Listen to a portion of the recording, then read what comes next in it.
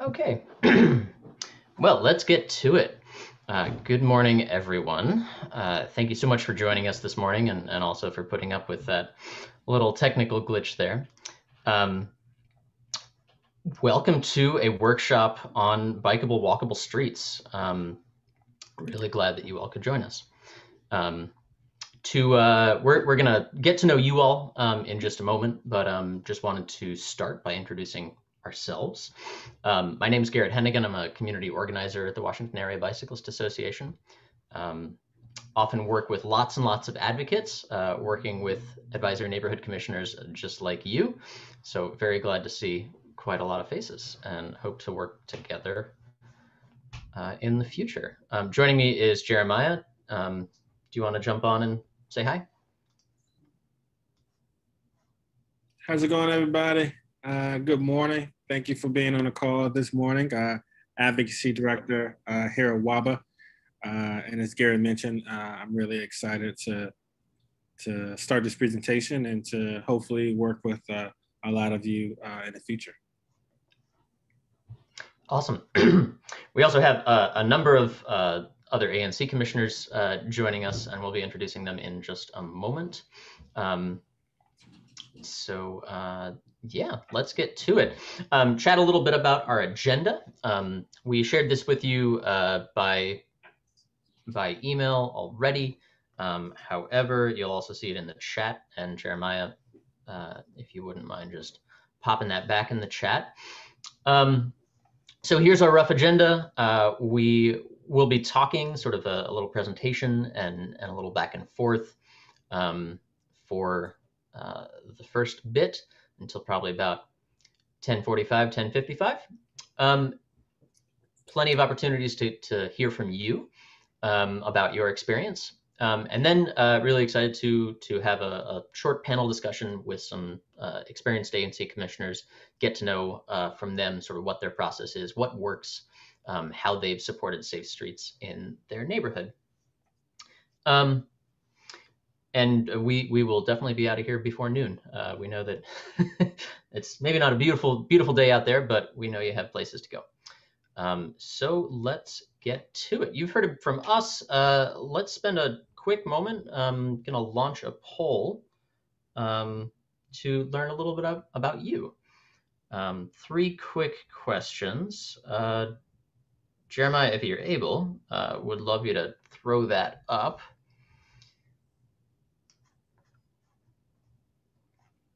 But 3 quick questions. What ward do you represent? Is this your first term as a commissioner? And how did you get around last month?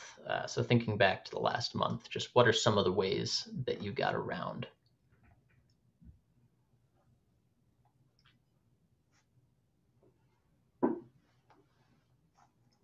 Getting some responses coming in.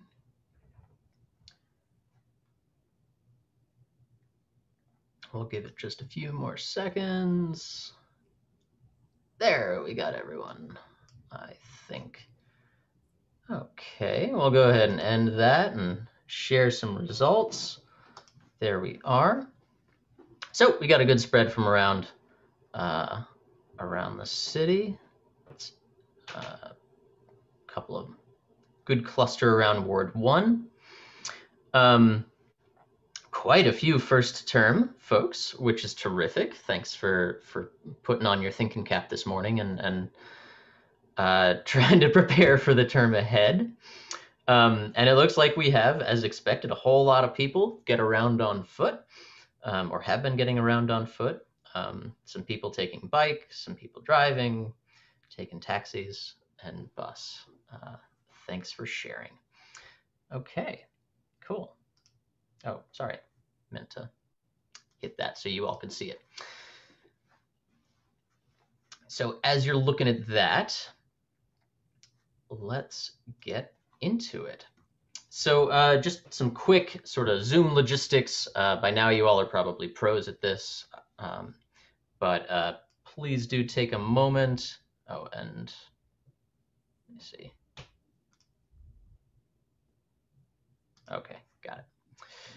Please do take a moment to find the chat box, to find the Q&A.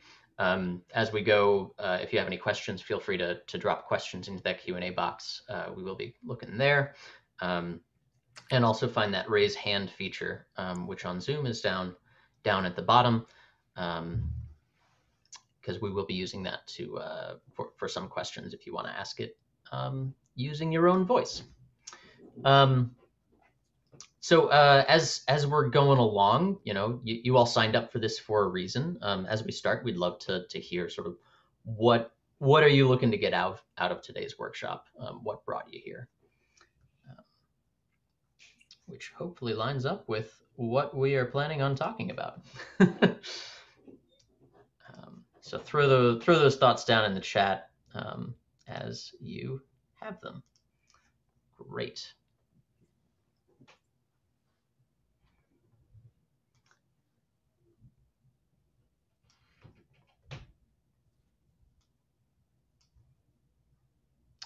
Okay. Please do share those thoughts on what you're trying to get out this morning. And I think we'll go really jump right into it. Real quick, if you aren't familiar with the Washington Area Bicyclist Association, we thought we should share just a little bit about what we're about. Here's our mission and vision. Very broadly, we're trying to make biking and walking and transit the best ways to get around, or that's our vision.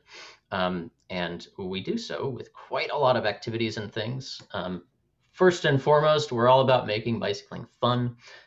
We host a ton of events around the region. Here are just a few of them. Try to make things family friendly and inclusive.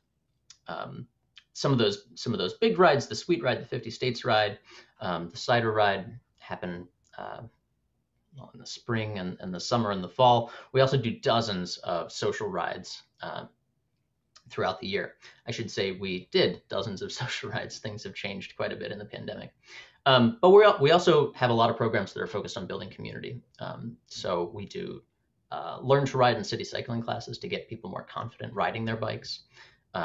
We run a program called Women in Bicycles, which is all about supporting getting more women specifically to get biking, through amazing workshops and support clinics and a terrific online forum.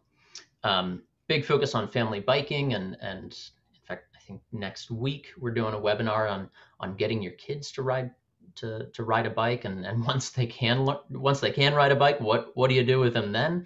What are some great places to go and ride? And also the Trail Ranger program, which is a really terrific outreach and maintenance program, which is focused on DC's trails, which there's a photo in the top right of the screen there.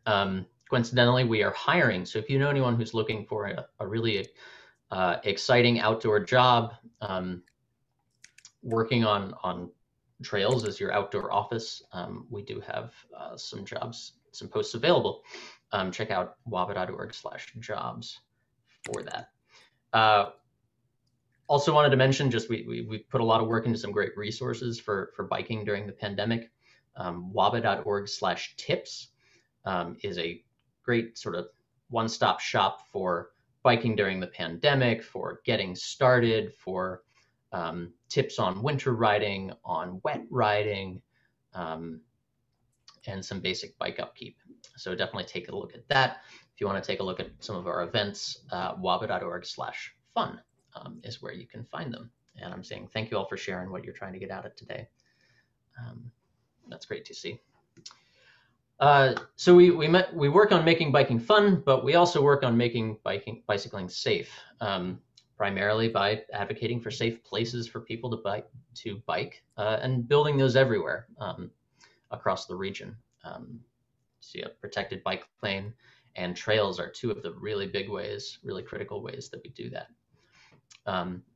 We also work to pass laws and policies that make bicycling safe and accessible. A big focus of the past couple of years on the law side of things has been around Vision Zero and making our streets safe and accessible. Which this is a photo from a rally back in 2019, which was really quite powerful. while we do a lot of work in DC, we also do we work in Montgomery County and Prince George's, Alexandria, Arlington, and Fairfax. So very much looking at the region. So that's a bit about us. But today is more about you all, and giving you sort of some of the tools and some of the thought process around how you can work to make streets in your neighborhoods safe for walking, for biking, and driving too. So wanted to start by talking a bit about, you know, why are bikeable and walkable streets so important? Why are we so fixated on those? Here are just a few reasons. I think top of the list for me is that they prioritize people and support community, and also the businesses that are in them. But there are a ton of reasons why we might want to be focused on bikeable streets and walkable streets. So let's just chat through a few of them. I mean, also they're fun, they're inclusive, they're age friendly. But here are some of the other reasons. You probably know that in DC, our streets are simply not safe enough. Far too many people are getting seriously injured or dying on DC streets in crashes. And the city has set a goal of trying to bring that to zero. And we clearly have a very long way to go. Here's a map of crashes that happened between 2010 and 2014. You can see that they are everywhere, in every ward. And that almost 50% of the traffic fatalities between 2010 and 2014 were people walking or biking. I think that really helps to focus in on where the problems are, and also the opportunities. A little more recently, those traffic fatalities are continuing, and I think it's important to recognize it's not just fatalities; it's also serious life changing injuries. And while we look at these numbers, behind them is personal stories, is personal tragedy. Every crash leaves a family and community reeling, and even one is too much. So traffic safety is an urgent and daily threat, and we take that really seriously. So we're glad that there's been more focus on this in the past couple of years, but we still have quite a long way to go. When we talk about bikeable and walkable streets, it's also about the climate. This is a photo taken, I think this was 2019, flooding and climate changes.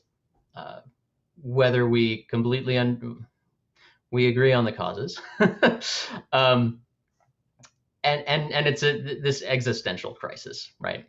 We know in DC, 21% of carbon emissions come from transportation, and regionally and certainly in the US, it's much higher than that. Transportation is the leading cause of carbon emissions. So creating more options for people to get around in a sustainable way is really important. With respect to DC, that sort of helps us frame two big goals that the city has set. For Vision Zero, that's zero traffic fatalities and serious injuries by 2024. And the Sustainable DC goal is to really change the way that people get around by creating other options. So 25% of trips by walking and biking, which is now has a ways to grow, and down to 25% of trips by car. So and that's from 43%. So we have a ways to shrink. How do we do it? There are lots and lots and lots of ways. But I think the most important one that we want to talk about is complete streets. Now, this picture over to the right is I think, a pretty funny sort of interpretation of the streets that we see around many of our cities. Who and what users you design a street for makes really determines what the street looks like. And we know that for the past 70 years or so, we've built our roads entirely for cars, which creates the situations that we're living in now. So looking forward, we talk about complete streets, which are streets that accommodate safe and convenient access and mobility for all users, regardless how they get around. So for people walking, it's more sidewalks, it's safer crossings. But it's not just people walking. There's, in fact, a whole range of people who get around in different ways and who have different needs. So when we look at our streets, when we look at potentially improving those streets, we really do need to think of the whole range of who needs access to this space, and what does access mean for them, or what does it look like? I borrowed this slide from a recent DDOT presentation because I thought it expressed sort of this range in a pretty nice way. So specifically for biking, because we're talking about bikeable streets as well. There we are, waiting for the slides to catch up. The concept of stress, level of stress, is really critical to understand. For quite a while, we have been building our streets, building our bikeable streets for people who were on the highly confident end of the spectrum. A strong few are willing to ride on a street next to fast traffic with no barrier between them. But when we talk about those long-term goals, safety goals and also sustainability goals, we want to be including more people, getting more people out biking. And to do that, we need to look at this interested but concerned group.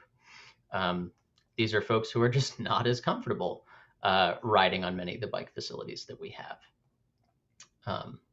So to get more people biking, we need to make the experience low stress for the entire route, separated from car traffic on most streets and physically protected. I'm going to gloss over this, but there is some fantastic research looking at the district and trying to map out where those high stress streets are.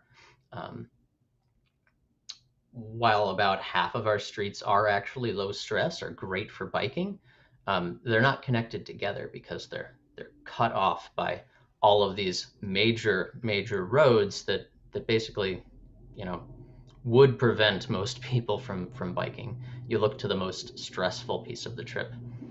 And if it's too stressful, they say nope.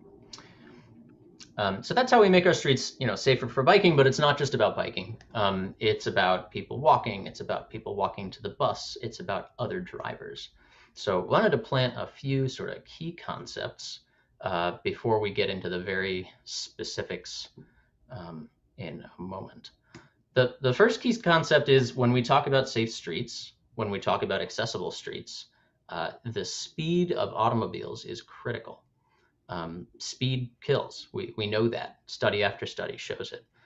The faster a pedestrian gets hit by a car, the more likely they are to be seriously injured or die. And unfortunately, it's even worse for kids or older adults.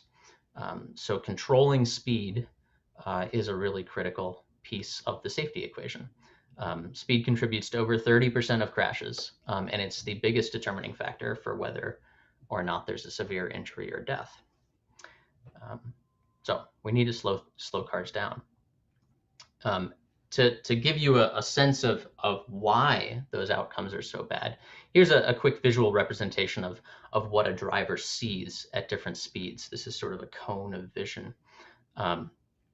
So speed makes crashes more likely in urban areas, which is where we live, because speeding drivers are less aware of their context and they need longer distances to react. So in DC, the default speed limit is now 20 miles per hour on many streets. That's local streets or collector roads, as they're called. Basically, anywhere that the speed limit is not signed, you should assume that it's 20 miles an hour. And that's one strategy of getting towards slower speeds. What we'll be talking about today for the rest of the day is that we know just changing the speed limit doesn't change driver behavior sufficiently. So we're going to get into some of the physical changes that we can make to actually make our streets safer. I'm going to pause there for a moment and see if there are any pressing questions. Just gonna take a look back through thank you all for sharing what you're trying to get out of today. Okay. So as I said, we can't just change, put up a sign and expect things to be significantly different. Here's an example of of DDOT's Slow Streets program. Actually, in my neighborhood, these signs went up. It changed a little bit, but for the most part, the roads are designed exactly as they were. So driver behavior hasn't changed significantly. But let's talk about some of those sort of other changes that we can make. Call it a toolbox for safe streets. These are things that you could advocate for in your neighborhood or really anywhere in the city to have good impacts on making streets safer. So first up, well, this shouldn't be a surprise. We'll have plenty of others. But for bicycling on many streets, the best thing we can do is build protected bike lanes. They can solve not just issues for bicycling by encouraging more people to bike and greater bike safety, but they come with a whole lot of other additional benefits for traffic calming. So there are innumerable studies that show these are safer over traditional bike lanes or roads without bike lanes. I think that the key is that they give everyone their own space to be in. So streets are more predictable. Drivers are over here, pedestrians are over here, and bicyclists are over here, all in their own space. Typically, these come by repurposing some of the roads, so it can actually have a traffic calming effect. And for pedestrians, they come often with a nice benefit of shortening the distance that a pedestrian has to cross to get across the road. So these can be really beneficial, not just for people biking. We also know that they're popular. This is some recent polling from Data for Progress, a local organization, talking with DC voters, and they found overwhelming support for putting in more protected bike lanes around the city. I love a protected bike lane. I was blown away by these numbers. There is support, not just for more protected bike lanes, but also with an understanding of some of the trade-offs, and which certainly folks in your position are often talking about trade-offs. So protected bike lanes are great, right? Some of the other ways we can calm traffic using our existing streets. This animation is showing what's called a road diet. People say nobody likes diets, but the basic idea is doing more with less space.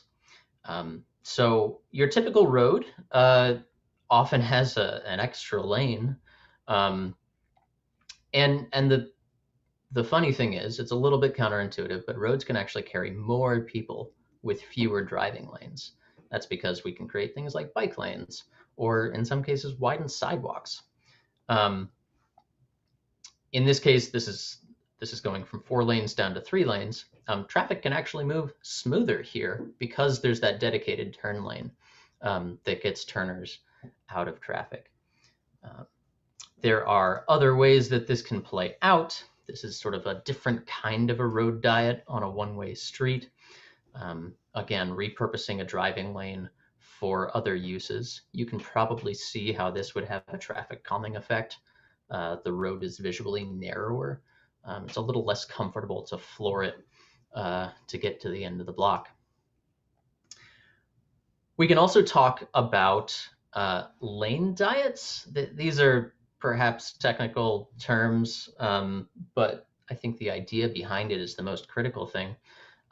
We talked about, our roads have been built for cars, quite often we dedicated far more space to moving cars, even in a single lane, than was necessary.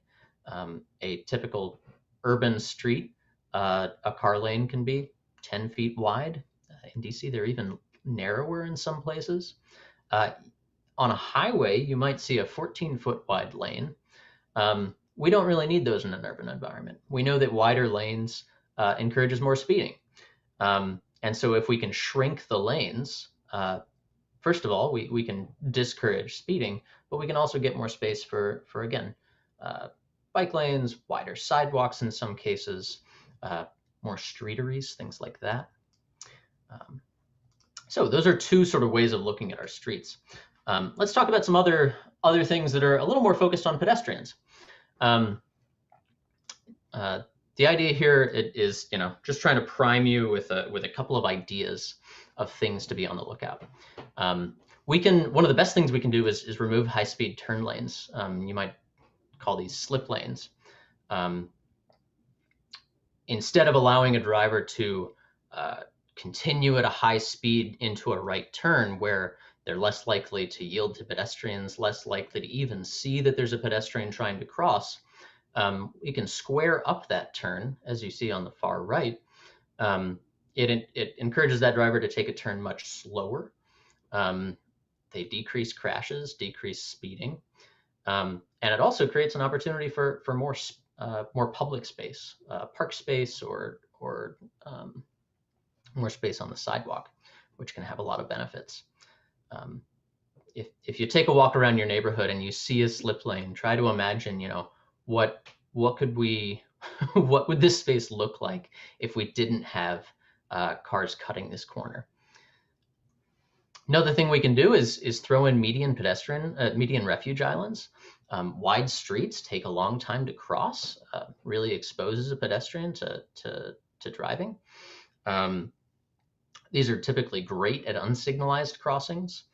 So you might not have a red light stopping traffic, but you can cross halfway, take a look in the other direction, and cross the other way. Here's one in Adams Morgan, which has a great traffic calming effect and also makes it a whole lot safer to cross that street. We can also look at things like raised crosswalks. These are, again, not just high visibility, but actually physically require a driver to slow down, which encourages them to yield more to people crossing the street. Bump outs. Oh no. Well, sometimes those putting things in the middle of the street does not slow people down enough. Seeing that a hawk sign was hit this morning. Another thing we can do to physically narrow down a street to make it easier for pedestrians is bulb outs. You might hear these called curb extensions, bulb outs. In Arlington, they call them nubs for reasons I don't understand. On the left side, you see this done in concrete. Basically, it gets the pedestrian further out into the road. These are great alongside parking lanes or next to bus stops. You can also, we don't have to necessarily wait for concrete. We can do these with paint and some posts to visually narrow the road, get that slower traffic, while still, while testing out the idea. So do it cheap, see how it works, and then come along later and do it in concrete. Wow, that was a lot. So those are just some of sort of ideas to put in your toolbox of as you're walking around your neighborhoods, as you're thinking about some traffic safety issues, as you're seeing pedestrian crossings that aren't quite as safe as they should be. These are some of the tools that you could be thinking about asking your city for. Jeremiah, do you want to chat through this one? We want to turn it over to you and maybe hear some of our audience. Awesome. Thank you, Garrett. So we want to hear from you. So this portion of the presentation is called Your Turn. So we would love to hear if one person has a story to tell about a time you successfully got an improvement completed with DDOT. So if you could raise your hand, I would love to, let me see if we have the option to allow for you to talk. So if you're interested, I would love to hear from folks in the audience. If you have a story to tell about a time you successfully got a street improvement completed with DDOT, would anyone mind sharing with us?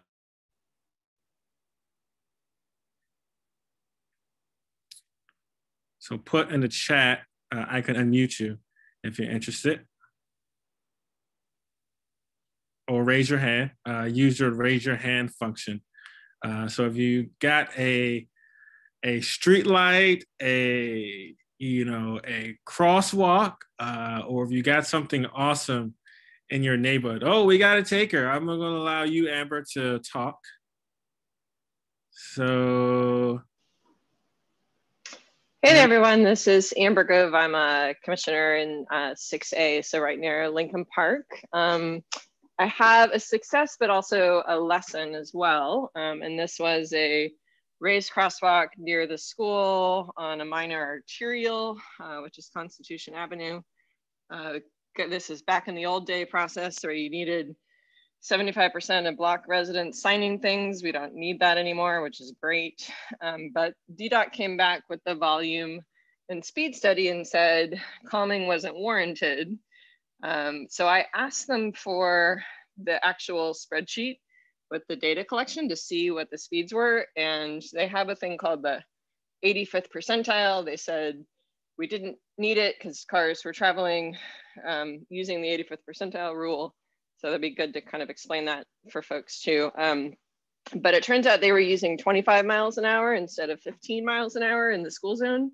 So only once I was able to dig into how they were doing the analysis and ask them for that, did they eventually change their minds, and we were able to get the raised crosswalk. So my lesson there is don't take no for an answer the first time, ask them for their micro data, and then try and work with friends and colleagues to figure out what the heck they're talking about when they're talking about 85th percentile speed and their sort of default decision-making rules. That's awesome. That's amazing. Thank you so much for sharing. We really appreciate it. That's terrific. I suppose follow-up question, if you're still there, have you seen results? Does it actually slow folks down? Oh, we might have muted you. He did, that's fine.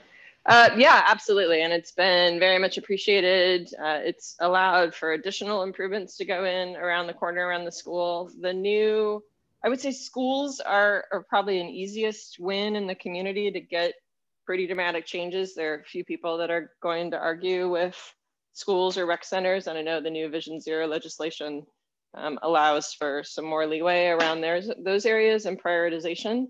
But yes, just the traffic safety assessment process is a little bit easier than having to do all the signatures, and we just need to keep asking for these things. If we don't ask, we won't get them. But yeah, it's shown a big improvement, and speeds have definitely reduced in the school zone. That's awesome. That's terrific. Cool. Well, let's keep on rolling. And you mentioned a few things that I'll be touching on in just a moment. But I think persistence is absolutely the lesson that I have learned.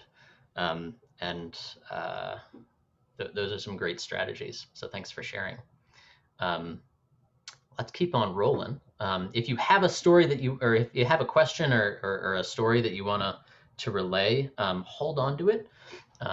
We'll have more opportunities to jump in. Admittedly, throwing a lot of information at you. We will be sharing these slides, so don't feel like you have to capture all of it right now. So we've been talking a lot about like things to do. Get an improved crosswalk here, get a pedestrian refuge island there, get a protected bike lane there. But we wanted to share a bit about like how DDOT actually works. because it's a bit of a convoluted process, and it's good for you all, both to set expectations, but also to know where to put your energy, to understand what the various steps could be. Very often, DDOT process involves public meetings and opportunities for comment. We love a sticky note. They love a sticky note. So when we talk about making changes to streets, there are sort of 3 different tiers of cost and also tiers of complexity. The first one is sort of your very routine maintenance. So filling potholes, striping crosswalks. This takes sort of minimal planning. Maybe it's just a crew that goes out and, oh, well, there's a pothole there. I have the tool to do it. Most of this is replacing things that were already there, replacing signs, stuff like that. It can be done quickly. It can be done relatively cheaply. The next tier, which is kind of where we start getting into the exciting bits, are on restriping and repaving. There's a lot of money spent in this city on repaving our roads. And when we talk about maybe changing the design of what's happening on those roads, this is really a terrific opportunity, because the easiest time to restripe a road is when it's completely fresh asphalt. So this typically takes a little bit more of a planning timeline to get new striping plans drawn up, or sort of decide on a new way of using a space. But it still can be done pretty quickly and relatively inexpensively, because the default is we're already spending money repaving this road. So changing around the striping is actually very, very affordable. The third tier, which is when we talk about DDOT projects, or if you think about things that have lasted for a very long time, that's typically what we're talking about. These are major reconstructions of streets. These are capital projects, and they can last quite a while. This is, of course, not counting a bunch of other sort of emergency things that have been done during the pandemic. Just as a side, anytime we're talking about moving curbs, that is almost always in that third tier of major reconstruction, which takes quite a lot of planning. So 3 tiers, I want you to keep those in mind, because each is sort of a different opportunity. But so there are different kinds of projects. Where do these things actually come from? Well, a couple of different places, but it could be a major safety issue that just popped up, perhaps a recent fatality, made a safety issue much more obvious and pressing. Could be could be road or corridor reconstruction, sort of an opportunity. So somebody thought, hey, let's think about redesigning this space. Could be a new idea or funding from the council or mayor. Think the streetcar. That was a combination of sort of interest from the mayor and also federal funding way back in 2008 or so. Could be a campaign by advocates, or it could be DDOT staff sort of just looking at a street saying, hey, we were going to repave that, but while we're at it, why don't we address this safety issue? So lots of different kinds of projects coming from different sort of on-ramps, but they're all leading into the same process. This is more or less what the process looks like. We're going to start with 4 simple bubbles. And we start with master plans, or sort of very general, broad area. What's the 25-year vision for this area? What should we do in the long term? Then we move into, sort of more project specific, more corridor specific, maybe even looking at a particular intersection. What are some of the issues at that place? What are some of the solutions that we could have for that place? Design is when you're actually like drawing up plans for that, to get ready for construction, maybe considering different options of ways to solve the issue. And then, of course, we actually build things. Every project is going to go through some kind of this process. The simpler ones will move much quicker. The simpler ones may skip steps. Quite often, for a simple street redesign as part of repaving, we'll skip the planning study and move straight on to design, just drawing up some plans for an intersection. The more complicated ones could spend 10 years getting through this process. A little more detail. Don't let this chart scare you. But this is just giving a little more detail of like what each of those steps might entail. Simpler projects, again, can skip a step. But for an example, 16th Street now has moving to construction bus lanes. That started in a master plan, the Move DC plan, which said in the next 25 years, we should build a network of bus lanes around the city and transit streets. And then someone looked at 16th Street and said, 16th Street was identified in the master plan. Let's start planning these bus lanes. First, they did a feasibility study to figure out if they could work there at all. And then they went further down, realized, yes, they can work there. Let's get more detailed design. They moved over to the design phase, a couple of years there, and finally they're building them. Not everything has to take that long, but it is kind of the process. Every step of the way, there are opportunities for folks to get involved, to improve the plans, to better understand them. But this is more or less the process. I think what I want you all to come away with is that the simpler the process, the quicker it can go. So a very common thing we'll do is look at what was in a master plan or a livability study for your neighborhood and say, what's the low-hanging fruit that would make a big difference for our neighborhood? Pick out those ideas and skip, the planning studies and all that. Unfortunately, a whole lot of bikeways, because of their complexity, because they involve the whole road for a mile or so, often spend a lot of time in the planning study time. Just as a reminder, when we talk about, input and improving the plans, you got plenty of opportunities, but once we start construction, it's kind of too late. All right. So just to drive that home, when we talk about simplifying simpler projects, anytime we're talking about moving curbs or changing concrete, that's more complicated because we're often digging into the surface of the road, and there are all sorts of things that might, get discovered then. But the existing asphalt that we have is, actually a great playground to think about different ways of using it.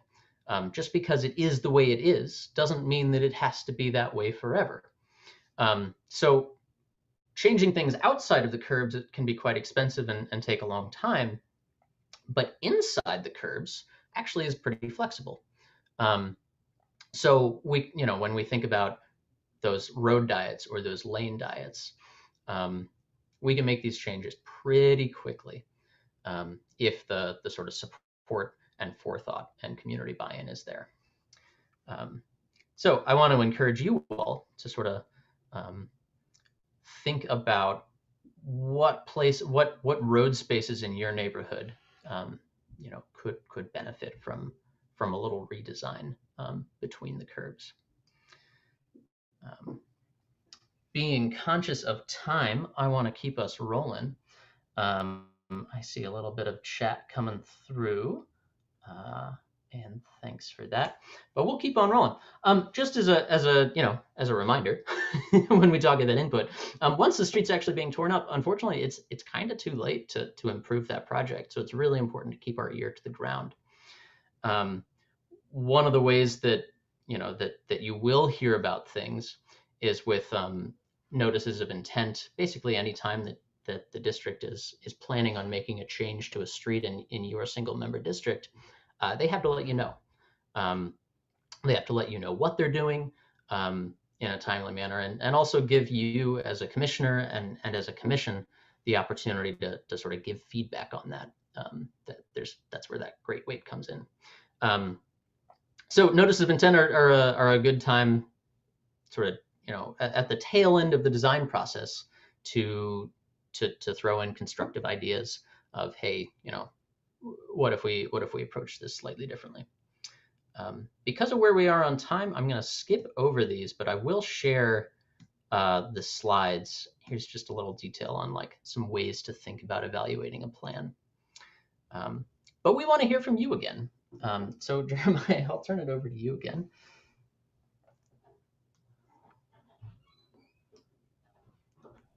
Awesome. So we have an activity for y'all. Give me 1 second, Garrett. If you can post it in the chat. Absolutely.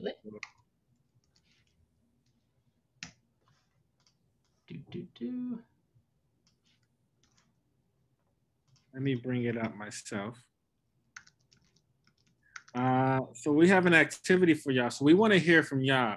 We have 2 questions for everyone in the audience today. The two questions are, what is the biggest transportation or street safety issue in your community?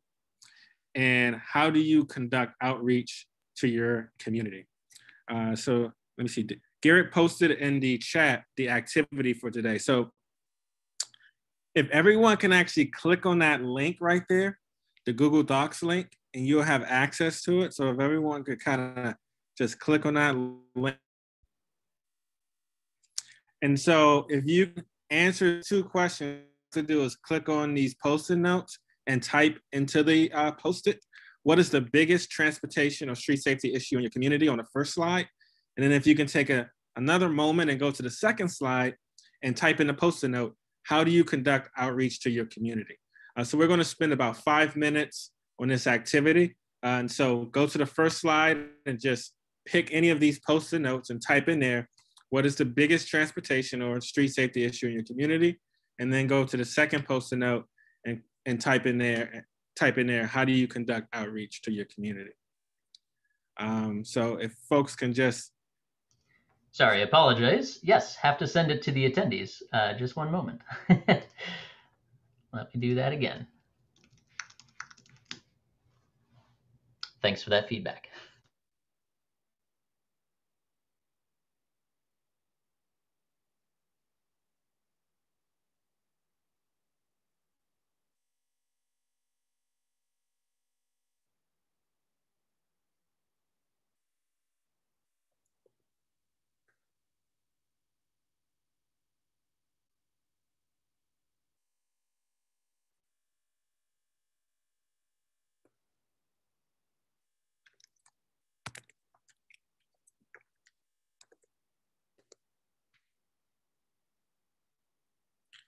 Folks having difficulty accessing the link or have difficulty typing in the link, just let us know. If you have any technical difficulties, just let us know.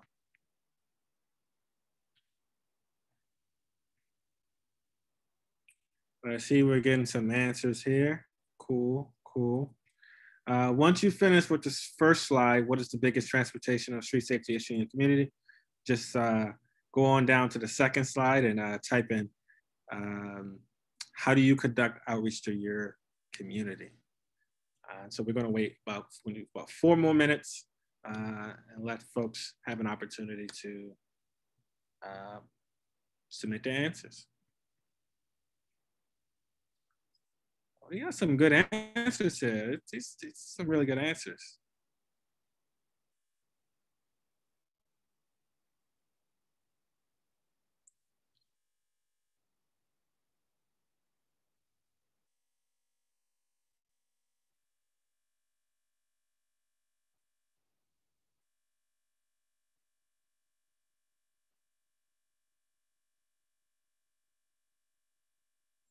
I'm always a big fan of sharing outreach strategies.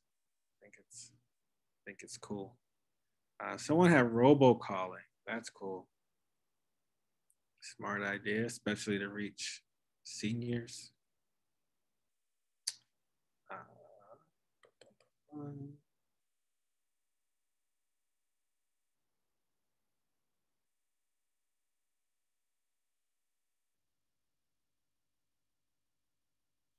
I agree. Big buildings are oftentimes kind of hard to reach.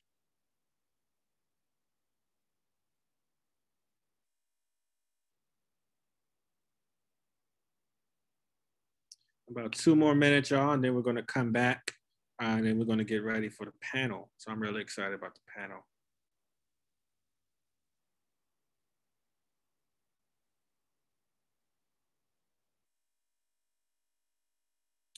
Some of the issues we have for the biggest transportation or safety issue in your community. Some of the items we have are car speeding,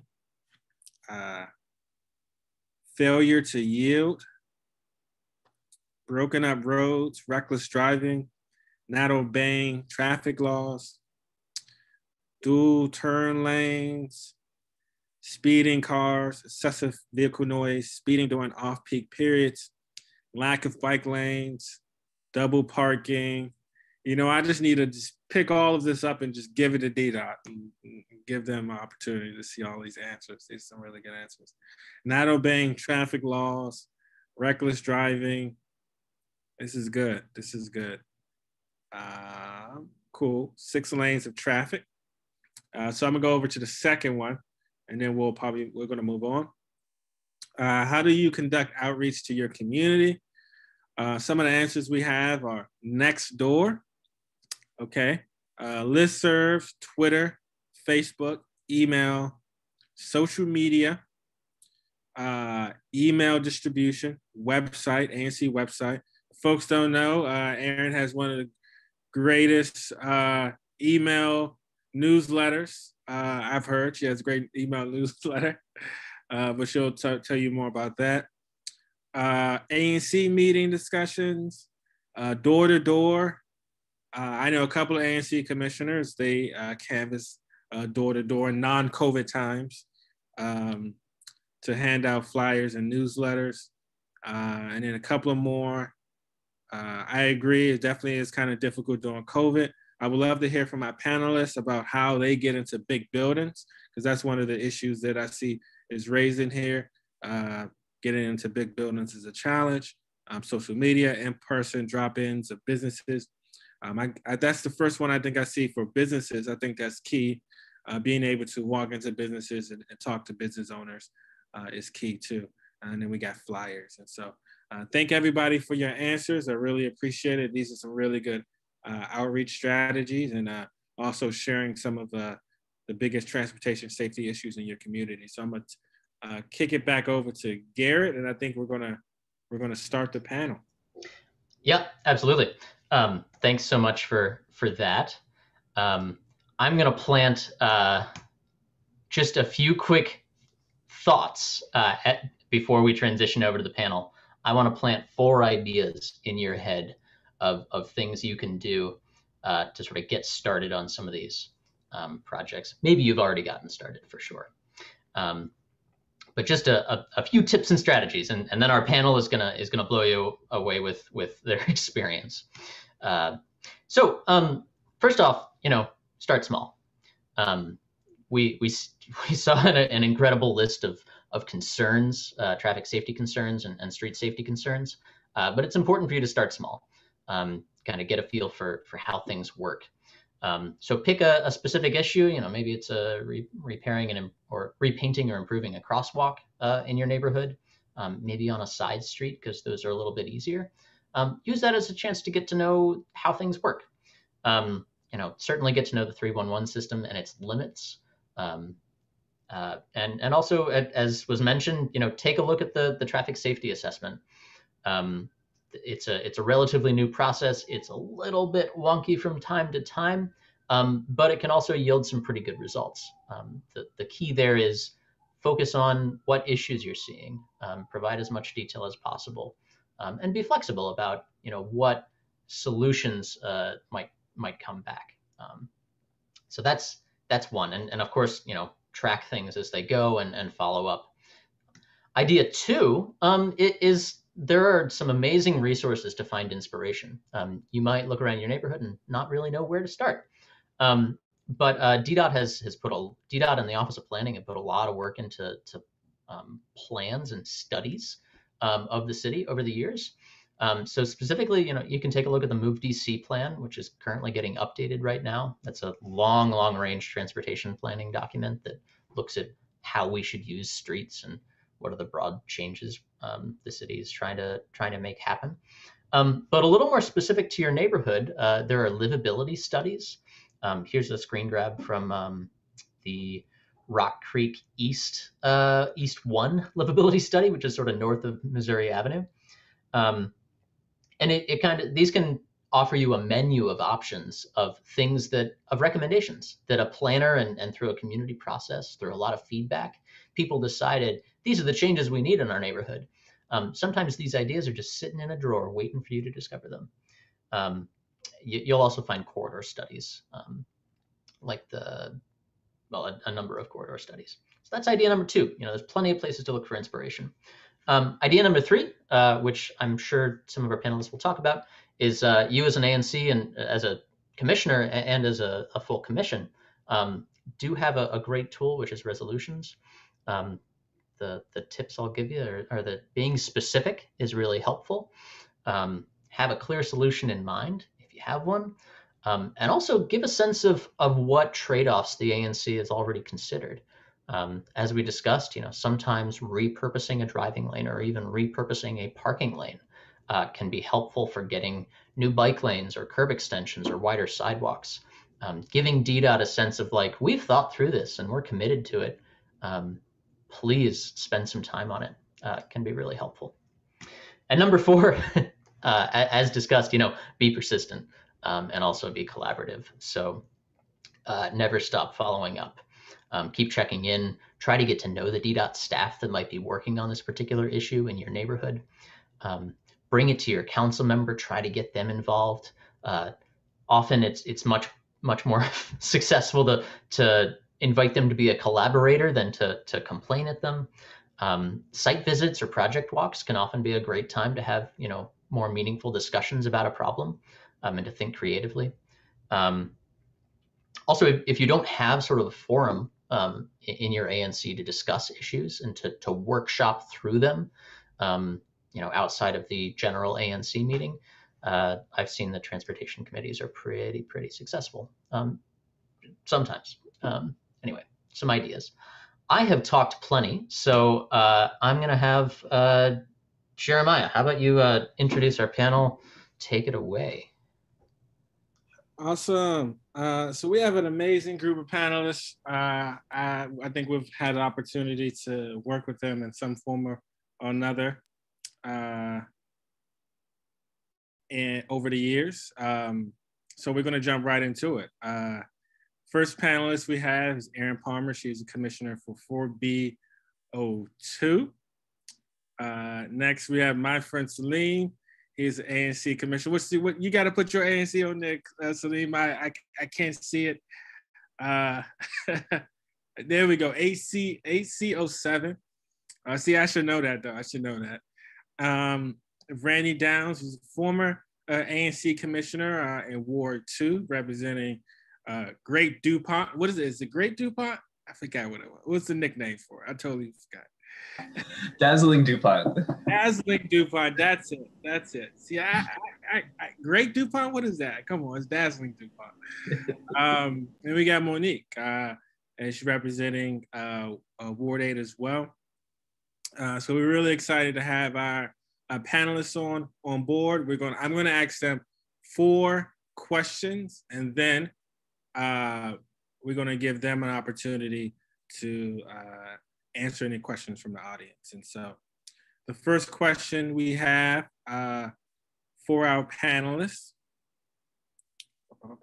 tell us about a project that you were particularly proud of and tell us how it played out. So we're going to start with, we're going to go Erin, Celine, Randy, Monique, and then we're going to go back in the reverse. And so we're going to start with Erin first. So tell us about a project you were particularly proud of and tell us how it played out. Okay, thank you, Jeremiah. And thank you, Garrett, for including me. Also, thank you to my fellow panelists who I know work very hard on these and other issues. So it's great to connect again in a proactive way. So I actually have 2 examples, one of which is bigger and one of which is smaller, and I'll try and be efficient in talking about them so I don't take up too much time. The first involves the sheds at Walter Reed. I don't know if anybody is familiar with that, but Walter Reed is a historic district in and of itself. And on the southern portion, there are two dilapidated sheds that were built kind of later in the historic period and don't really serve any function. And the developer had offered to give back some of that land to improve the sidewalk on that street, which is very problematic and not ADA accessible. And their ceding of that land was proposed to allow a mixed use trail, as well as a safety buffer with trees, proper turning lanes for buses, and even additional parking. And before I came on as a commissioner, that project was like extremely controversial, both from the historic preservation perspective. There were a couple of people who were just dedicated to preserving those sheds. And then some of the neighbors who I think more broadly were resistant to change and maybe didn't understand the full scope of the benefits. But this, to me, coming in seemed like an amazing project. It was an improvement all around, and the safety possibilities and improvements dramatically outweighed any historic preservation goals. So we had an almost full set of new commissioners. We were all in agreement. We were able to recognize that the voices in opposition were a very small subset of people and that the majority of the community supported this project. So we did a resolution in support. We worked with neighbors, and we talked to the Walter Reed people and the city agency contacts that work on Walter Reed. So it was a pretty robust resolution, and I think was helpful to them. The whole project went to the mayor's agent, which is part of like a review process for historic stuff. And it was approved. So that project is moving forward, which is very positive. A kind of smaller thing is I have a notice of intent from DDOT for an intersection improvement at 8th Whittier and Piney Branch. And this is just kind of a micro, very problematic intersection. It's just a tiny little piece of the pie. And we had neighbors who did a traffic safety assessment for it and 311 requests, and I worked with them and helped them write their traffic safety assessment and did a pretty extensive letter of support. We also had related several traffic safety assessments for the stretch of the street of Whittier, and an ANC resolution on that. And then when DDOT contacted me to talk about this, it turned out that their movement on this had nothing to do with any of that.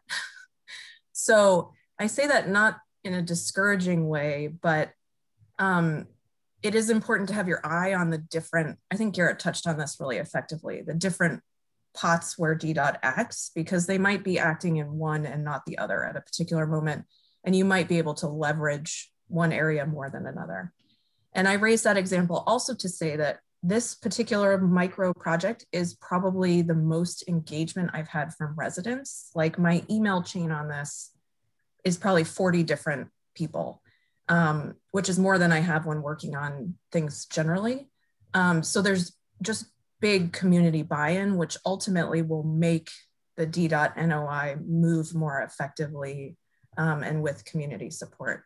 So it's not for nothing that like the community engagement part took place. So those are my two examples. Thank you. All right. Greetings, everybody. Thank you for the opportunity. I really appreciate it. I am proud to say that I'm a dues paying member of WABA, and I'm grateful for all of the information that I was able to learn prior to this panel, because it's given me some insight, especially to how drivers view the road. I never thought about it from that perspective and how they see what it looks like to slow down.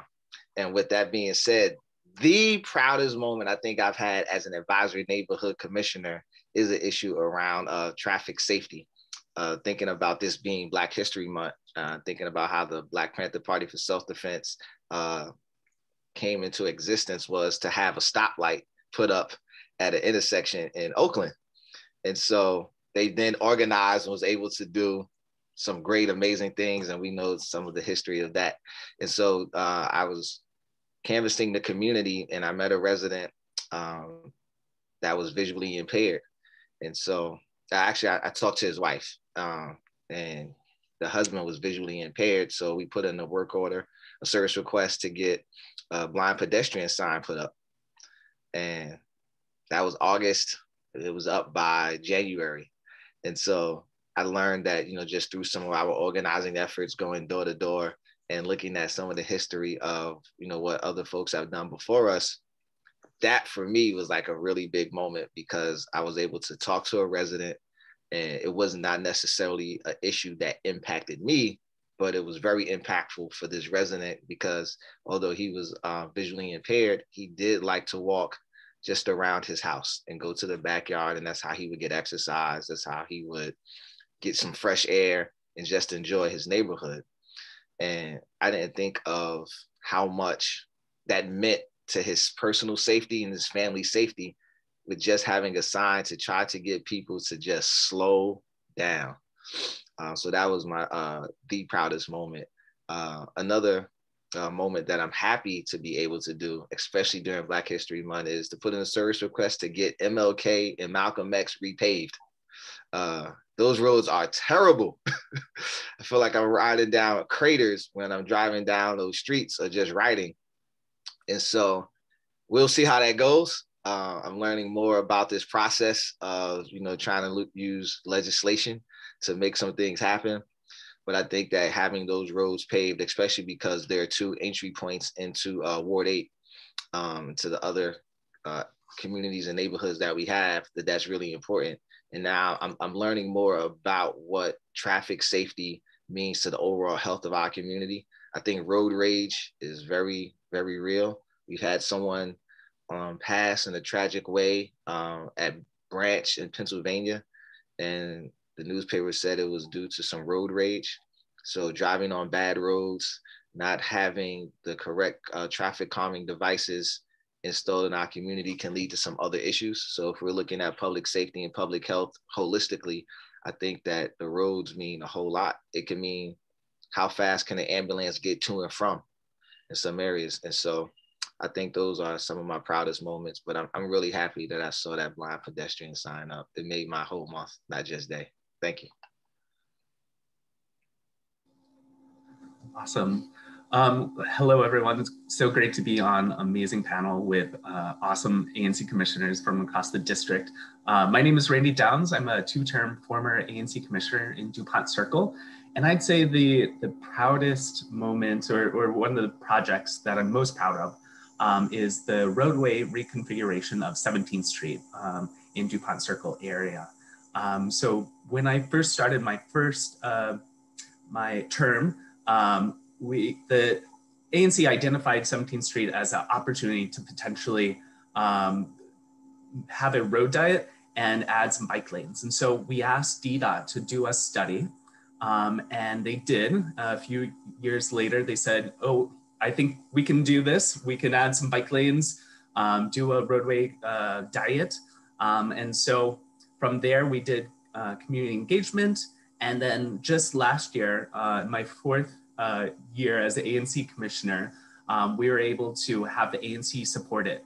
And so moving forward, DDOT's going to be starting construction on 17th Street reconfiguration this spring.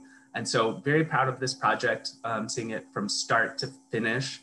And I'd say one of the biggest takeaways on this is making sure you get business buy-in.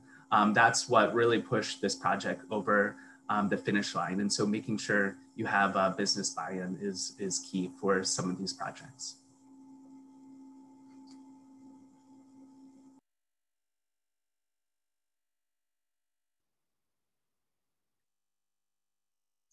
Monica? Oh, hello, everybody. I'm Monique Diop. I represent the Bellevue area in Southwest DC. That's also in Ward 8. There's a lot of projects that I've done with WABA in the last, I don't know, maybe since like 2018 or so. So I have quite a bit of memories, and I'm very proud of our partnership that we've had. I think one of the main things that I deal with over here in Ward 8, Randy had mentioned that you want business buy-in, and over here we want community buy-in. So one of the things that I do over here is I bring the community together in a lot of different ways. Not only do we have a traffic safety committee that we had with WABA, but we also have walk-ins, and we also occupy space, and we have bike rides. One of the things, I have an annual bike ride every year with WABA. We've done the tri-states. The best one that we've had so far was the one that covered DC, Maryland, Virginia, where we started in Oxon Cove. We went to the National Harbor, and then we also went over through the Woodrow Wilson Bridge. The latest one that we just had was just purely for Ward 8. And normally when the bike rides happen, we hit the trails and things like this. But the last bike ride that I had was very informative, and even to myself, it was shocking. This was a bike ride that we had in Ward 8 streets. And when you have bike rides in the community and you get people involved, people get to see with their own eyes how the road conditions are, how we have illegal parking that are in bike lanes, how you're driving down streets and people are zooming around you. It was very dangerous. I'm gonna tell you, the last bike ride was something else, but it just really opens up your eyes. So when you have these community events and you bring together schools and people, DDOT, WABA, all of these agencies together, we really get to see how people actually live and ride and thrive in our community. So that's one of the best bike rides that I had. But another thing that I want to mention was the safety patrol committee that WABA had assisted me with Turner Elementary School. We were able to get a safety school program there to get kids involved with crossing the street safely. We had a hawk light installed on Alabama Avenue. And I just think that WABA has been a really great part when it comes to collaborating with DDOT, to get a lot of things done. And I do have to say, once again, it is a collaborative thing to get people involved. And you kind of have to become friends with these people. I have people in WABA that I speak to over the phone, even casually. I know that we have the trails coming up now, and we're going to go walk those trails. I want to take a Revel, which is a little moped, but it's also another form of transportation, just to check out the area and to see how it's going to be developing. So getting involved, doing fun things too, and getting community buy-in is a big thing, but actually getting people out of their house, walking and talking. You can even do it now in COVID. We just recently had a walk to just do a traffic assessment. So people do want to get outside, but just do it safely. But it is really important that people get outside and see with their own eyes how traffic assessment and safety really is a part of our lives, and they really should take more interest in it. Thank you. Thank you. Monique, we're going to stay with you for the next question. What is your approach to keeping your community informed and involved? So how do you make sure the residents in your community know what's happening? What is your strategy to communicating with your residents? Well, I just really feel that Ward 8 commissioners are a little bit different than a lot of commissioners all throughout the city. We really have to strive for communication in Ward 8. We have a lot of things that are barriers. I mean, some of it is literacy, some of it's people who can't speak with people through online. I try not to do flyers. I know people like to do flyers, but the only time I do flyers is if I pass them out myself and talk to people about it.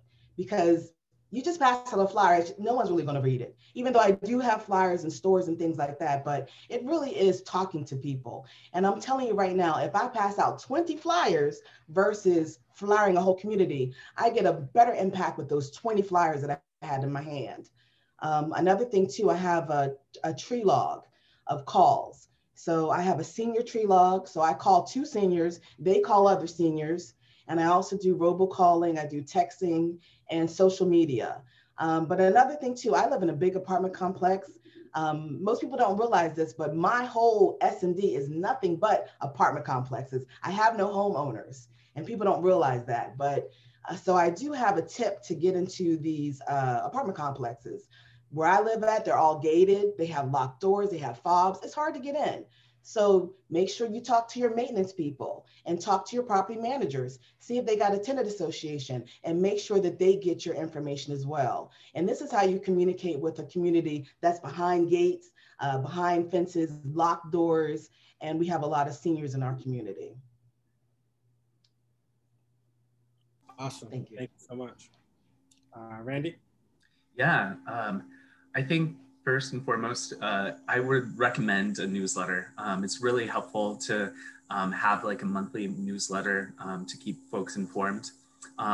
Potentially some Google groups. I had a Google group with business owners on 17th Street. And then also just maintain relationships with the building leaders and engage with them on issues around various apartment or condo complexes. And then, like Monique said, like get out in the neighborhood and talk to people. That's really, really important to hear, you know, from the average person. Sometimes the ANC meetings, we hear from the same group of folks who are engaged and you know, oftentimes loud, but we represent a lot of folks in the neighborhood. And so making sure you get out there and talk to everyone, I think is really important. Celine? Yes, sir. I do a variety of different things. I text people like directly. I do some of the automated texts, got a newsletter, print out flyers. I go knock on some doors, talk to folks. I try to use social media. I got on Nextdoor, so that's been a good way to definitely communicate. I try to use DCTV as a way to communicate as well. And of course the ANC meetings, but then just making some personal relationships with people in the community and just building that kind of camaraderie. I think to what Monique said is being out to actually engage people. And I think that's one of the best ways actually when I'm learning as an organizer to communicate is to have an issue that people care about, and then they'll stay in contact with you around that issue. And then they'll try to get other people to jump on board if that's an issue that they care about in the community. I have 4 schools in my community, so I go talk to the principals in the community, and then that allows me to make contact with some of the students and the staff, and then, you know, we just go with it from there. And I think being a commissioner is similar to just like being in an organization to some degree, and, you know, you got to talk to the members of the organization. But, you know, in this digital world, it's hard, but then we're also in a pandemic, so then it becomes even harder. But I think having that personal touch is something that is invaluable, and you really can't put a price tag on it. And ultimately, it's what we're here to do, like be a good neighborhood. So you got to be good neighbors. Well, I think the panelists are amazing and have touched on the most important points. Jeremiah, as you mentioned, I have a newsletter. That's one of the main ways I communicate, but there are any number of other mechanisms to reach people: social media and listservs and Nextdoor, flyering, door-to-door communications. And I would echo what I think everyone here has said, which is that it's the personal relationship part of it really matters, however you develop that. And for me, some of that has been being thoughtful and responsive to constituents when they reach out to me, and also some level of proactive outreach. If I see an issue that I know will affect a specific neighbor or neighbors, I will proactively touch them about that. I love what Monique said about making it fun. The community building aspect of it is so important. And in pre-COVID times, we used to do like family-friendly community service events at our house. And that was a great community building opportunity that just allowed me to meet and connect with neighbors such that they'd feel more comfortable approaching me about anything in the future. And I guess the final thing is that some of it is reputational. So if you're known as someone who's responsive or someone who is proactive and does good work, I think community members will be more trusting and open in contacting you about issues. Awesome, thank you. So our next question, we have a little bit more difficult question, I would say. So this, you know, not every situation is rainbows, right? So the next question is, how do you approach times when there's a disagreement in your neighborhood on trade-offs? So for example, residents, they don't want that crosswalk. They don't want that walk sign. They don't want that bike lane. And not just residents, businesses too. If you have a business owner in your community who's like, I don't want that, because it's going to disrupt my business. What do you do what is your strategy or your approach to working and collaborating with these individuals? And so we're going to start with you, Erin. Okay, thank you. Well, this question has been posed in a few other places, so I've had some time to think about it. And at the outset, some of this comes back to having studied arbitration and mediation, is that when I approach an issue like that might be controversial, I try and strip away some of the terminology and talk about the underlying interests, and that's where you can find agreement. So people might not agree on a bike lane, or they might not even agree on a bus lane, which we've seen in our commission. But if you strip that away and talk about safety, if you talk about people's ability to get to their jobs, and you move away some of the terms that cause people to bristle, that can be an opportunity to have more meaningful discussions. And in that way, like, there's almost near universal agreement among our commissioners based on the views of our residents that we are interested in slowing cars down. Like that, it does not appear to be controversial. So, I mean, that's the root of our new Vision Zero committee. That's the reason why a lot of our traffic safety and traffic calming resolutions just go on our consent calendar. We have a lot of agreement on that. And I think that's because it's based around the concept of safety.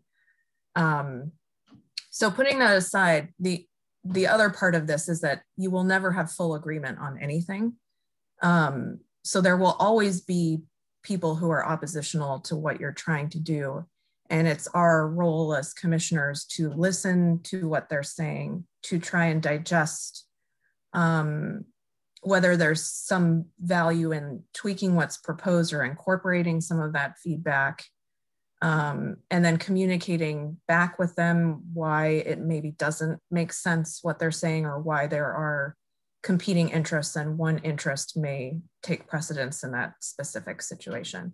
Like on some level, I hate to say this, but we're just the punching bag. Like we take that, we digest it, we respond respectfully, but sometimes you can't accommodate what the person is asking for. And I think to the extent you're respectful and to the extent you have relationships in the community, that process is easier because people know and trust you and can come to the conclusion that, well, we didn't align here, but I know that this commissioner is looking out for the best interests of the neighborhood. So maybe I can be comfortable with what the outcome is. A lot of it comes down to, I think, a lot of the things I learned about mediation and how you talk to people and get them to be comfortable with something, even if they're not fully on board with it. Absolutely, absolutely. Salim? Yeah, absolutely agree with Erin. And I'll add that it's incredibly important to have, to build meaningful, trusting relationships with key stakeholders, whether that's your fellow ANC commissioners, whether that's DDOT staff, community leaders, business leaders. When you have that shared respect, you're able to have, really important conversations that we're talking about today. I would also add process is incredibly important. So make sure that residents or stakeholders know about and have access to a clear process, decision-making process, and engagement. I think when you make it transparent, it's more meaningful, and maybe you don't agree with someone, but at the end of the day, you realize that you went through a process to make those decisions. Celine, you want to go? Yes, sir. So to Commissioner Palmer's point, I had to prepare myself even before I got into the position. This is a book that I read. It's called Crucial Conversations. It has a partner called Crucial Confrontations. And to learning about how to actually have some difficult conversations was something that I had to realize, but also realizing that I'm here to represent people and not myself.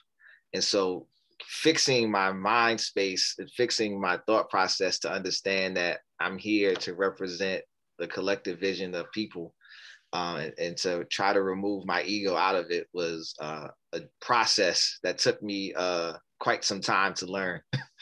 And so now that I'm in the space, I wanted a litter can in the neighborhood, and some of the residents didn't want it. They said that people from the apartment complex across the street would come and throw their trash there. And so they had the one that was there removed. And I said, is this what you want? Even though I wanted it. And they said, yeah, this is what we want. And so I wasn't bothered by it, even though I wanted something else. But it took me fixing myself to get to that point to understand it's what the community wants and not what I want to see. And so then when we have some issues in the community, I think the best way to address a conflict is to try to prevent it from happening in the first place. So as much information as I can get residents ahead of time and get them to make informed decisions and get the context of how this, like we have some development happening on St. Elizabeth's campus. And I try to get as much information as I can from the developers, from the city's planning office out to the residents early, so that when we do have these conversations, we've already discussed it. And so now when it's time to make a decision, there's less conflict, because sometimes the conflicts arise because people weren't made aware of all of the details. And to Commissioner Palmer's point, we're still not always going to come to an agreement, but it's like, look, we need to make a decision. And we've had 90 days to make this decision, and it's not going to get any easier. And I think once you give people the truth and be as transparent as you can with the information as early and as often as possible, then that makes it easier. And then I say, at least at the single member district level, we have our meetings. So then when I'm going back to the overall commission level, I already have the answer from my single member district. And now it's trying to get the other commissioners, to buy in to something. So, I mean, it's a process. We're many Congresses, Senates at our level. And it's just the art of, negotiation and persuasion at that point.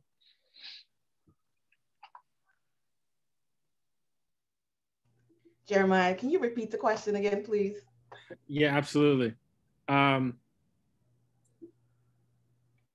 do you approach times when there is disagreement in your neighborhood on trade-offs? And so if you support something, but your residents don't support it, or a local business leader doesn't support it, what is your approach to collaborating and working with these individuals? Well, first of all, I have to say, I don't let these people bother me. I don't. So what I do a series of 3. It's always 3. Find out who's the people who have the loudest mouth, who really don't want it, and actually give them a phone call. A lot of times what I found out, especially in our area, especially in Ward 8, a lot of people have not been heard for years. They hear the same rhetoric over and over again. And I think I surprise a lot of people by just simply giving them a phone call. And I'm like, why don't you want this? And we talk about it. And, a lot of times they have really good reasons to why they don't want something to change. But just like hearing them out, listening to them, and also giving them a different perspective, we may not come to a great understanding right there. But if something changes that they don't want, or something changes that I don't want, at least we have a mutual understanding of why this is going. And one thing I say about Ward 8 is we have to be progressive. A lot of times we have people who have been in the same positions, doing the same things, and we do the same thing all the time. That's insanity.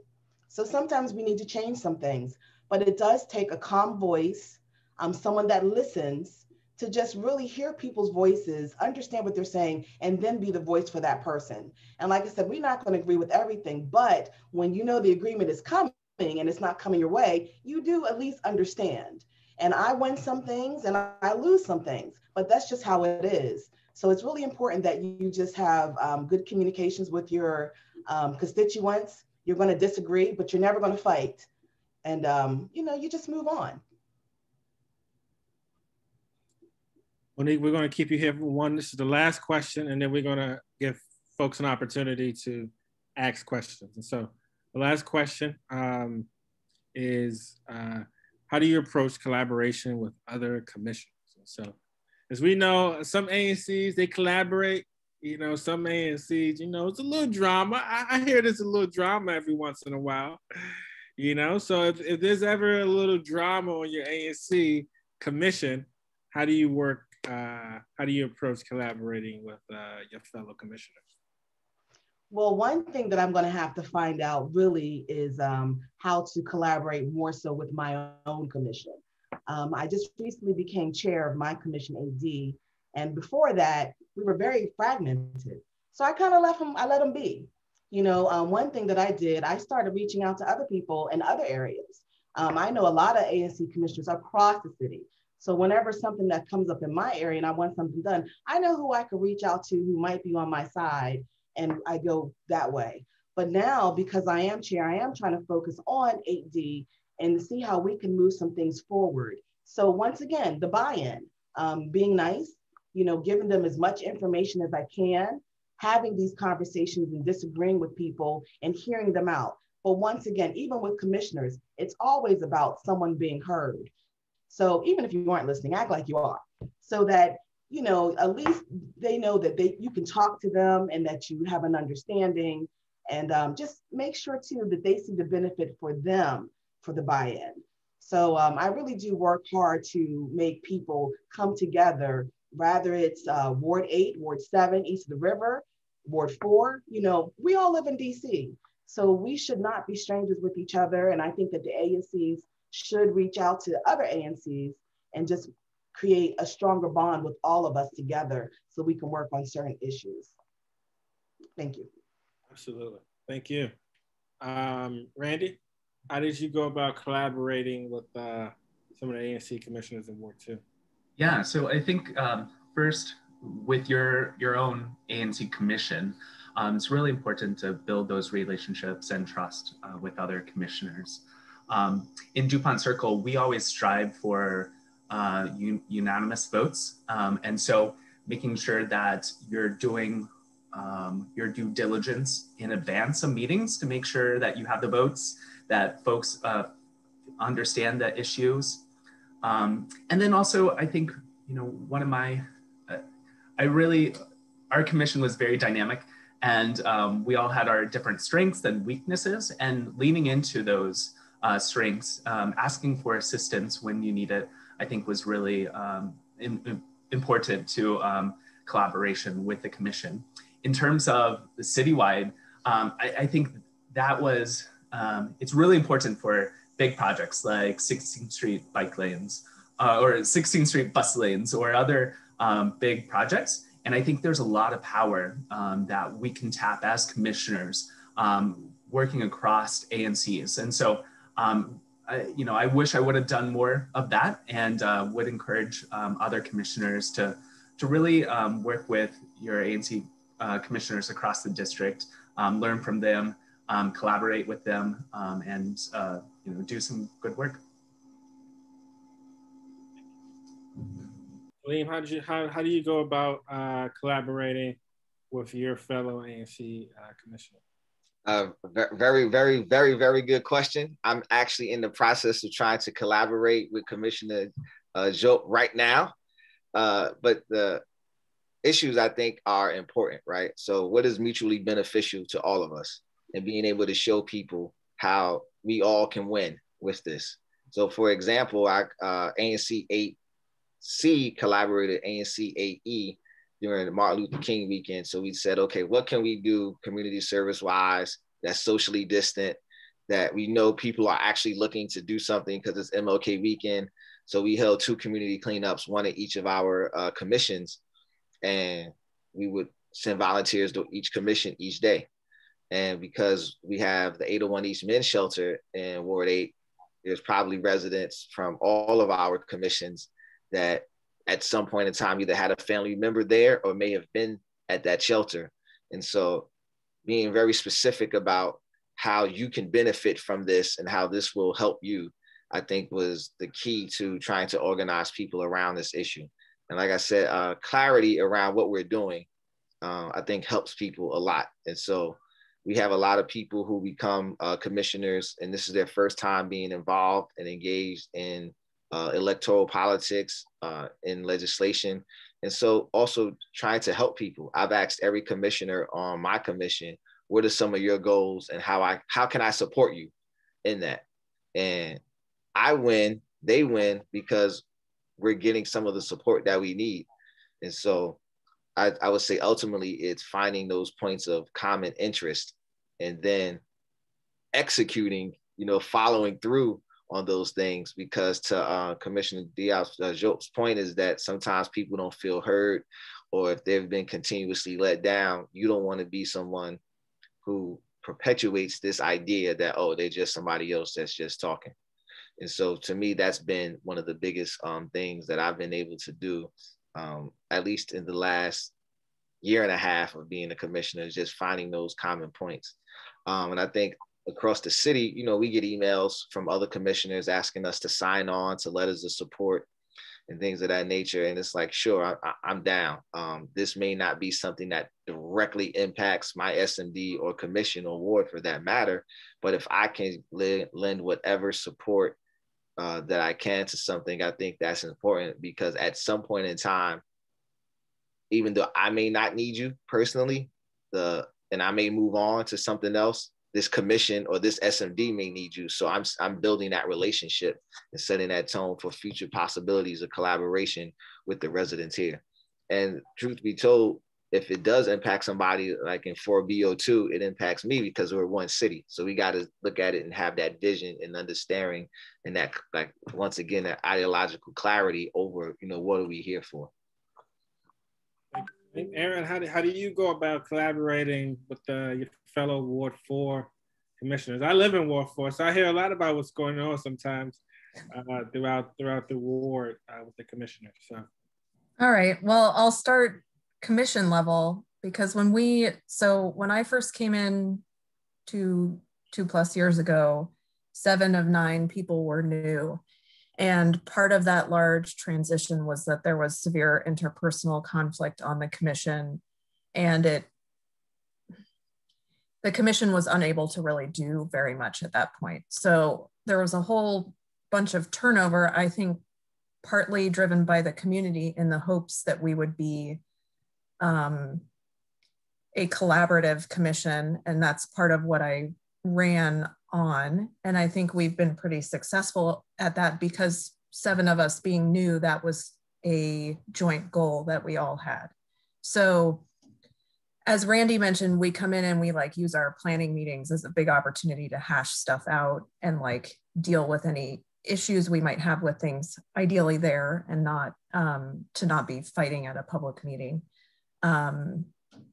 We also, it's the same thing I said about talking to residents. I think we're extremely respectful to each other, even when we disagree on issues. And something that I think in terms of relationship and trust building, I'm the secretary of the commission, and so a lot of administrative burden has fallen on me, which can be frustrating, but it also has allowed me to support my fellow commissioners, and that creates a relationship of trust. So I think it has improved our ability to talk frankly and talk respectfully to each other.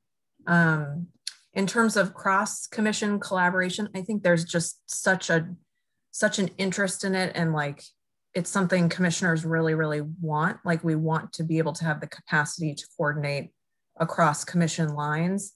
And that is somewhat limited by our lack of infrastructure. And I think from some of the institutional entities, the lack of a belief that we're really meant to operate that way.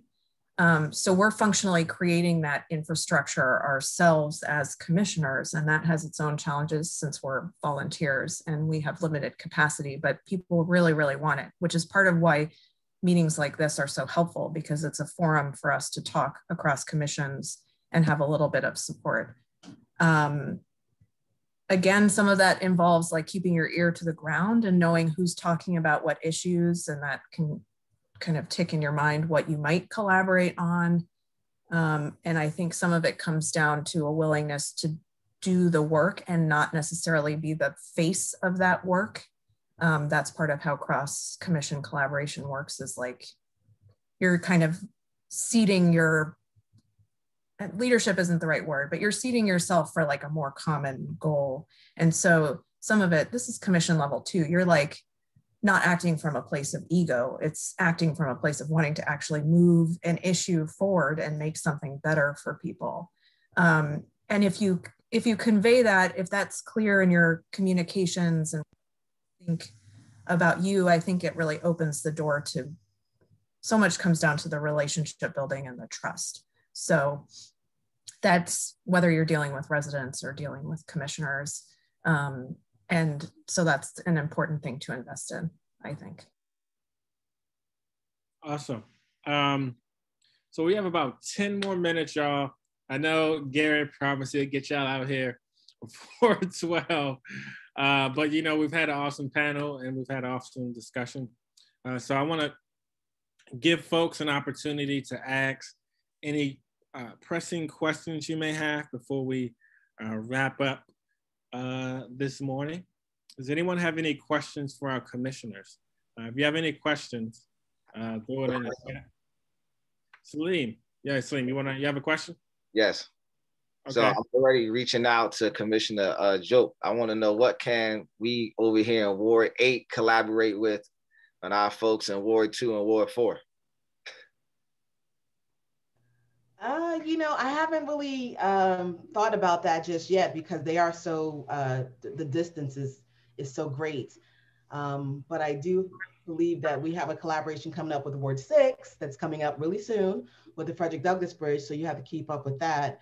I would like to do any type of collaboration, especially when we had these Vision Zero meetings. It was a great time for a lot of commissioners across the city that would come together and talk about our issues. And when we're all together in the same room, we kind of find out that they're the same issues. So I really don't know. We would need help to get, you know, collaborations from different wards in the city, especially the ones that are so far. But I'm willing to do whatever you would like to do in order to bring that about. All right. So I know our folks over in 4B and 2B got something that we can support. You know, that leads us to an idea we were kind of throwing around. You know, Aaron mentioned the Vision Zero committee. You know, it'd be great if we had a Vision Zero caucus that was citywide, you know, of commissioners. You know, we're kind of like that way, like we can explore and talk about issues like citywide issues like Move DC, citywide issues like the Vision Zero legislation. And so that's an idea we were kind of like throwing around and exploring, and we would love to reach out to some of you commissioners after this meeting and maybe look into the idea a little bit more about how do we collaborate citywide, because I think it's a great opportunity to work on citywide legislation. Alex has a question. What needs to happen after your ANC sends a resolution to DDOT? So what needs to happen after the ANC sends a resolution? Monique, you want to take this one? Or you know, you got your hand raised, so I didn't know. Yeah, for something else. Okay. Is anybody on DDOT here? I don't think we have any DDOT, but Well, okay. Well, when we have resolutions for DDOT, and the thing is, working with DDOT, you got to stay on them. So if you have to use Twitter or whatever to get on them, you just do. But you know, once you make a resolution with DDOT, you get your contact person. We have Joshua. He's our Ward 8 representative. You just make sure that it's going to go where it needs to go. And I don't know, we've always had really good responses when it came to our resolutions here. So once ever it's done, it's put in the right hands, and you should be able to see whatever small or larger things that you have up the pipeline actually coming into fruition with DDOT. But it is a point of having somebody. I wish we had committees We have so many issues in Ward 8, and it's kind of hard for us to focus on one thing at a time because there's so many things going on. And if we had like a committee that could stay on top of these things, that would really help us a lot. But if you are responsible for in your SMD, make sure that you follow up, you reach out, you write those emails, you are responsive, and get it done. Can I answer that too, please? Absolutely. So when I was working to get the sign put up, that was definitely a DDOT issue. But I also contacted the Office on Disability Rights. And once I started to bring in other agencies that had vested interest in this, then it put more pressure on DDOT to have to act. But then it's also mobilizing some of the residents in the community to go to that council member that may have oversight over DDOT. And in this case, it's Council Member Mary Che, who has oversight over DDOT. So it's consistently, like Monique said, applying pressure, from multiple angles. It's never going to be enough to just have a service request or to just have a resolution. It can be draining, honestly. I'm not even going to lie to you. And it can be mentally exhausting and just frustrating, but we got to keep hitting all of these different spots. And when we're making the relationships in the community to get people mobilized around it, then it makes the burden a lot less stressful because now multiple people are engaged.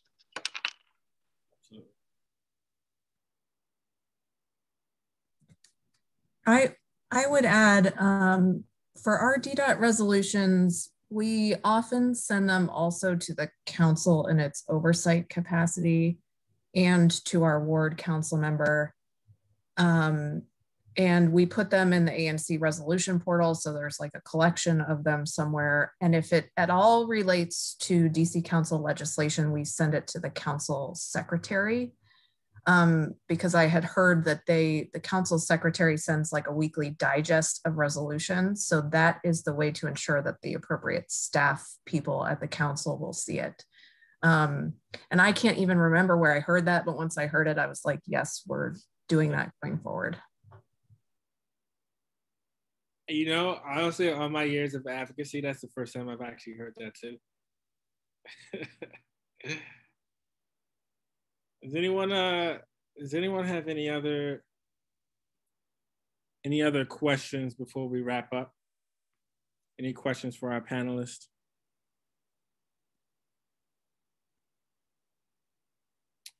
Wait one more second. Monique, you have a question? I just have one question because we had the Ward 8 Safety Traffic Committee for like 3 years, and it was Hannah Nagel used to actually do it, and we met all the time. She brought together a lot of people, safe routes to school. She brought Children's Hospital, DDOT. It was really informative. And when a lot of times we have these small little issues that we would talk about, and actually, we did a lot of things. We got stoplights put up. We changed the timing for streetlights. We did a lot of small things. And I just wonder if WABA would be willing to, bring that committee back. Well, I will say great news for Hannah. She's right now on leave, maternity leave, but she'll be back in March. Currently right now, the Vision Zero grant is on hold so we have a grant for the Vision Zero work that we do in the communities. And so right now it's on hold. But when Hannah comes back, we definitely want to strategize around how do we still engage with folks in the communities around Vision Zero. So she'll be back March 1st. We're not gonna put too much on her plate when soon as she gets back. But no, when she's at home with baby Olivia. Yeah. So once Hannah gets back, we'll have a strategy discussion internally and figure out a way we can continue. Thank you. So, does anyone have any additional questions before we wrap up?